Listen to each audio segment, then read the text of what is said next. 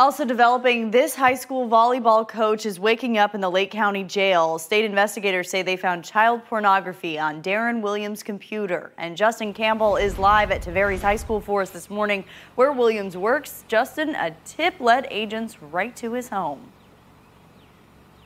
Yeah, that's right. It was just a tip that the internet from Darren Williams' home was being used to look at what images appeared to be child porn. And that's how this whole investigation started. And the next step, state agents then moved in. And what they did after that, we'll put up his mug on your screen so you can see investigators obtained a search warrant and determined the computer belonged to the 53-year-old Williams. While they were there at his residence, they did an on-scene examination and found evidence of child pornography, and they seized multiple devices and arrested him. Now, the district says Williams is a volleyball coach who has been at the school since 2014. He also coaches privately, but investigators don't believe any of the victims were his players. He's being held without bond and expected to make his first appearance in court early this morning.